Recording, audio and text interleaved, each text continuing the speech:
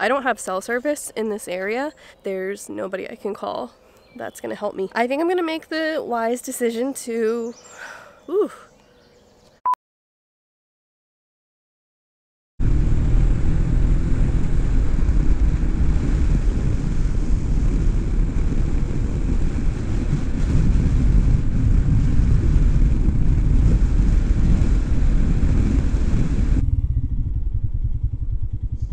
No freaking way. They paved this? Oh, this is luxurious. This used to be all a gravel downhill grade. Okay, it turns to gravel up here. Dude, that is really nice. That is really, really nice. This ain't bad. It's always awful when they just lay down fresh gravel through here and it's so deep and the whole bike just wants to go crazy. Well, let's hope we can find a good camping spot. This place is first come, first serve, so it pays to get here early.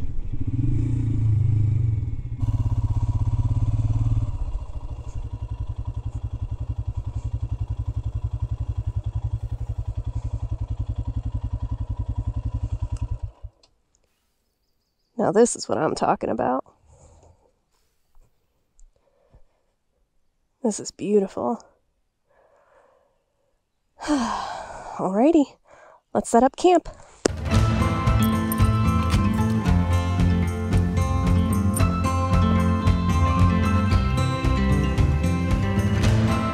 Lighting might be a little harsh, but I wanted to give you guys an updated video on everything I am bringing camping with me in the year 2023. I will say I have made a few moto camping gear videos over the years, and this one in particular is going to be how I am packed out with my Royal Enfield Himalayan. So obviously the Himalayan is a much smaller motorcycle. I do have limited space on the bike, and the campground I'm currently at has 0 facilities, 0 cell service, electricity, water, wood, everything. So I had to bring everything I'm working with today on this little motorcycle. So that's firewood, that's water, that's all of my cooking utensils, my change of clothes, and all of my camping gear and my filming gear. First thing on the list, I'm using my brand new Revival Cycles dry bag. This is a completely waterproof motorcycle dry bag. I shoved almost all of my camping gear in that bag, except for a few side bag stuff that I put on the motorcycle itself. So something that fit in this bag was my actual Lone Rider ADV tent that I'm using. This is kind of large for a smaller backpacking style tent, but this is a luxurious high quality tent that I wanted to bring with me tonight so I could sleep comfortably, and it fit in the bag like a glove. So a little bit more about this tent. I have made a few videos. This is a very, very spacious 2-person tent. It is designed around motorcyclists specifically, so you can pack this on your adventure bike, you can pack it on your cruiser motorcycle. It takes probably about 5 to 10 minutes to set up, depending on how drunk you are. And it has like an amazing interior. I'm absolutely obsessed with this tent. I'm even more obsessed with its big brother, the one that you can stand up in. Even though I will be sleeping in a tent tonight, I did bring my lounge hammock. I think I just bought this I actually got this at Walmart, and I'm gonna have all of the links to these items down below if you guys are interested. But this is a hammock. It's not really meant for sleeping. It's very thin. This is more of a lounge style hammock. I bring this with me on some of the bigger motorcycle rally trips that I go on, because when you're just tired and you wanna lounge around in the sun and read a book, this is exactly what this kind of hammock is made for. And of course, since I have the hammock, I also brought my tree straps with me. These are reinforced tree straps. They're very safe on bark, and they have heavy-duty carabiners built in. Of course, I couldn't find the actual bag that this sleeping bag came in, but this is my 0 Degree Big Agnes sleeping bag. It is by far my favorite sleeping bag I have ever used because it's a very, very high quality down material. It's huge, so I fit snug as a bug in a rug in this thing, and it's really nice for temperatures when they get super cold, or even if they're kind of hot, because all you gotta do is open it up and you sleep super comfortably. The best part about this sleeping bag in particular is how it works with my sleeping pad. Now, the sleeping pad that I'm using on this trip is my Sea to Summit. I think this is the Ether Light extra large sleeping pad. One thing I will say about all of the gear I'm using, I hate batteries. I hate rechargeable pumps. I don't like taking fans with me, even though I do get hot. This bag is almost as self-inflate as they come. You use the actual bag to inflate the sleeping pad, and it fits inside my sleeping bag. I'll show you that here in a second. But this is my sleep setup tonight, so inflatable pad as well as my inflatable pillow. I think I got this on Amazon. I've been using this for years. It's so comfortable. Next on the list, this is my camp chair. I also got this on Amazon. The thing that I really like about this chair in particular is it comes with extra wide little feet on it. So this is a really heavy duty rating for heavier people like myself to sit in comfort. But sometimes you sink in the mud when it has the little feet. So this one has extra large feet and I don't sink in the mud. This is just my toiletry bag, nothing fancy. It has shampoo, conditioner, wipes, toothbrush, toothpaste, stuff like that. I can put like medicine in here if I need allergy medicine. This is just a little black bag I got from Walmart. Speaking of accessories, everything that I have in here is my lantern, my lighting. I have a little wood hatchet for chopping up small wood, as well as my party lights and my little metal wood stove. Metal wood stove. Next up I have my camp kitchen. I believe I got, so this is a 10-inch skillet in the bottom of this. I got this from Moto Camp Nerd. I'll have it linked below. And then I have my little camp kitchen set up that I think I either got from Amazon or Walmart. I'm going to have it linked below, but super affordable, incredibly easy to clean. That's like my favorite thing, and very durable. So this is like my kitchen part, and then this is my burner. But I just keep them in this bag so it's all together. And of course, who can forget the cooler? This is a collapsible Coleman cooler. It's like a soft bag, so if you put ice in it, it will leak, but it does a good enough job just keeping cold drinks cold and food at a decent temperature until you're ready to cook it. Okay, I think I have my campsite all set up for the most part. So of course you know what time it is. Good. I let them set long enough so that they're not all explodey. You're kind of far away. Do you see that? This is like the most beautiful campsite I have ever stayed at while I've been in this campground. I've actually been trying to get this site for years, and the reason it's been hard for me is either it's already all booked up, or it's really hard to tell, but this is down kind of an impressive hill. I'll show you here in a second.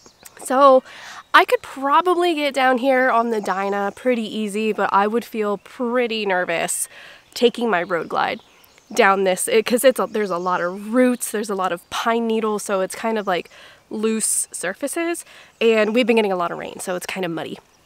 But the Himalayan did great. Where is that bike? Right there. It did so good. Even like fully loaded, packed down with all of my stuff, it didn't slip, it didn't feel crazy. So it's amazing, like the night and day difference in confidence that I feel on like gravel and dirt roads when I'm on the Himalayan. Makes things more fun, and that's exactly what I wanted to do. I just wanted to be able to go a little bit more off the beaten path with my campgrounds, and this is one of those campgrounds. This campground is actually pretty mild compared to some of the others.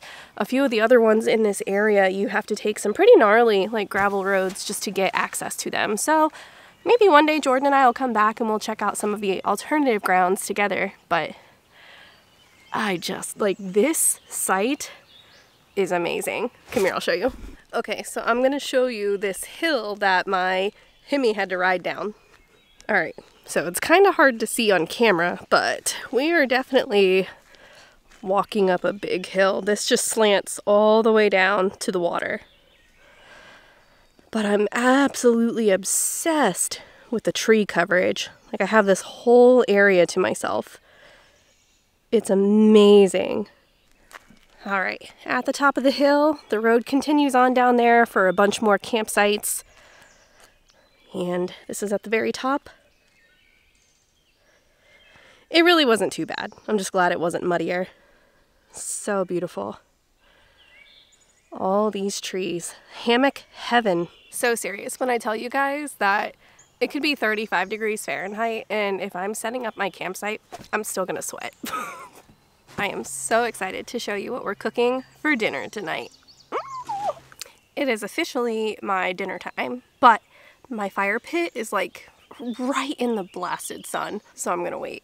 I'm getting a little hungry, but I figured this would be a good time to just kind of hang out and chat with you guys. These flies get in here. I'm trying to like lighten it up. It's so dark. I actually just had another biker buddy ride in and camp like literally right next to me. He is on a Honda Rally. I don't remember what the CL is, a 300 basically. He said he's been out riding all day and he just got to camp, so he's setting up camp now, and hopefully maybe I get to go over and hang out with him later once he's done setting up. We can hang out by the fire because I was like so stoked to see another rider out here. Ironically, the last time I came camping here was almost exactly 3 years ago.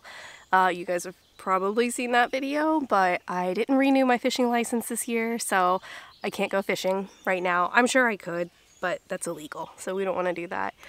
But just like sitting on the water and camping next to the water compared to where I was last time, where I was just like inland, stuck in a bunch of trees, this is a night and day difference. Oh my gosh, the sun just went away. I might be able to start a fire. But yeah, look, you can see the glistening sweat on my forehead. It's so hot. I swear to God, you guys, I'm not making this up. I was about to just go grab my chair because I think I left my book in my chair.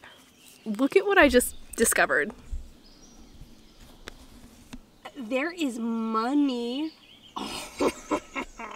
Oh, it's $5. I thought it was gonna be like 50 bucks. And my book is not in there, so I lost my book somewhere. Oh, sun just came back out. Damn it. My fire pit is right in that sunlight. I am not gonna be able to cook dinner without sweating to death. Alright, we should probably cook dinner now. So if you guys are wondering, I told you I have to pack my own firewood for this campground because I can't just go buy firewood. I'm actually testing out the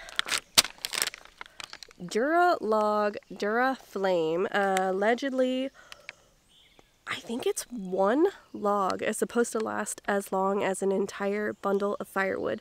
This is safe to cook over, so I think one log is supposed to last 3 hours. I'm not sure. I'll let you guys know at the end of this video. But significantly smaller, just one log. I think the entire bundle, you get 3 logs and it was like 15 bucks. So I mean, if this thing can actually burn for as long as a normal bundle, I might start buying these.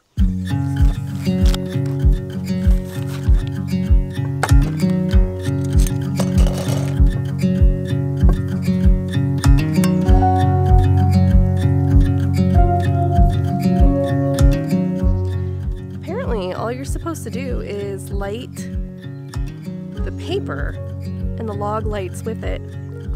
I think it's lit. Okay, okay, we're doing good.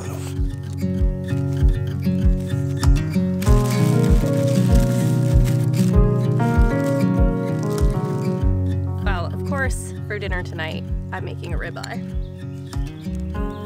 Brought some sea salt with me. This is gonna be good.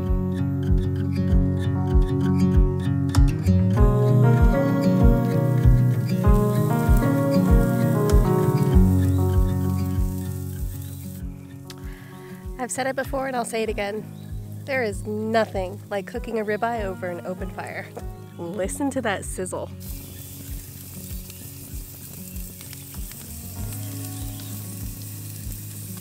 Even though a ribeye is probably a fairly sufficient dinner for a woman of my stature, we're not just having a ribeye tonight. Let's throw the shrimps on the barbie. Barbie? I'm not Australian, I can't say it. Shrimp in a bobby? Shrimp on a bobby. Shrimps on the campfire.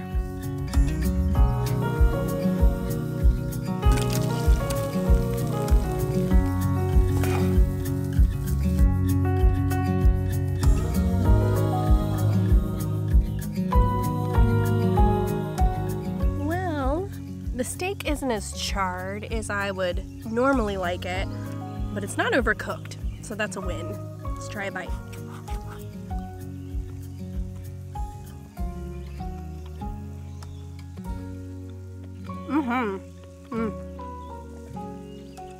That's really tender.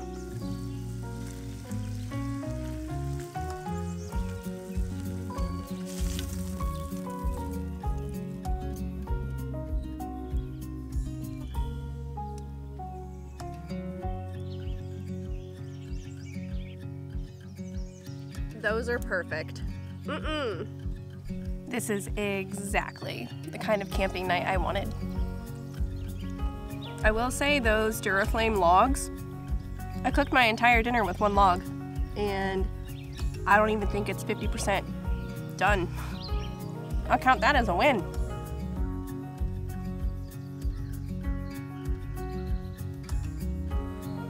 Holy crap, a beaver just swam by.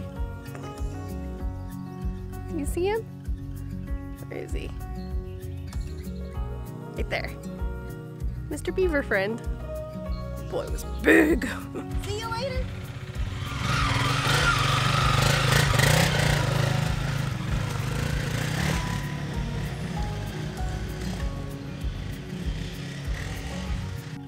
That was Kenny. He's camping right next door to me. Such a fun bike.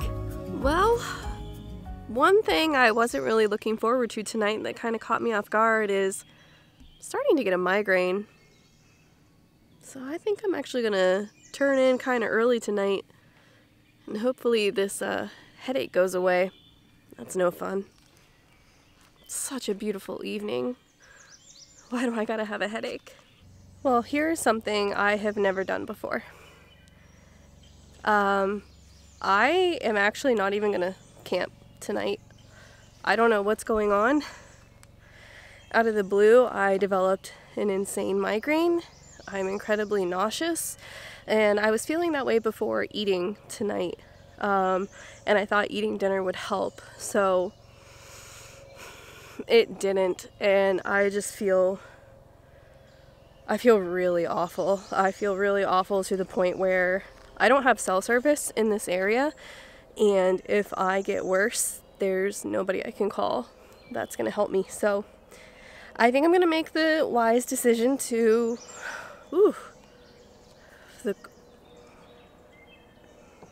I don't feel good. I'm gonna pack up camp and head home, and it's an 1.5 hour ride home, and the sun is setting, and so it's not smart, but I'll keep you posted. I can't do this, not tonight. I can't believe I'm doing this, you guys. Seriously, for the first time ever, I'm leaving a campground before I've camped. I don't know what is going on with me. It does not feel good. I am not looking forward to the fact that I have to ride home on these dark, twisty country roads.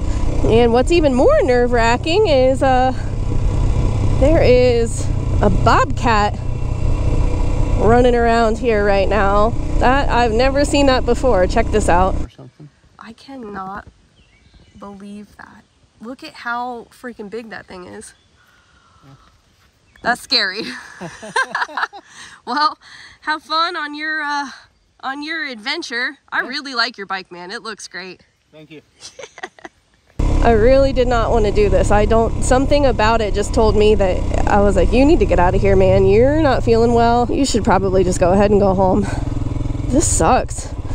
I am so glad that I'm, you know, close enough to home. I have an 1.5 hour ride, but we're gonna make it. Now, the only thing I can't figure out is why my cluster is like, this is so bright.